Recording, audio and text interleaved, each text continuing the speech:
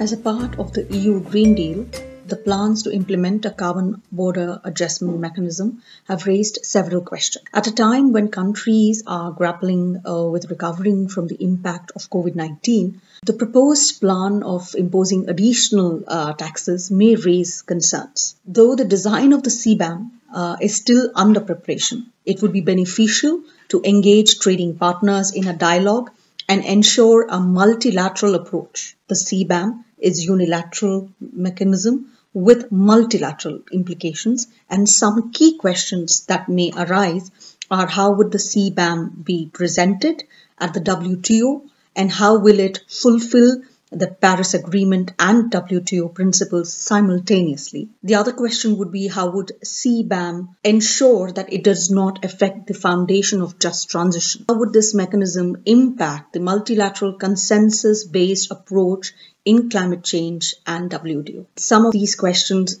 still need quite a lot of answer, and while the CBAM is still under preparation, it would be very, very critical for the EU to engage with all its trading partners, build an understanding on what the CBAM will be and how will it be implemented. This unilateral approach would lead to significant implications for many of the trading partners, much of them who are developing countries.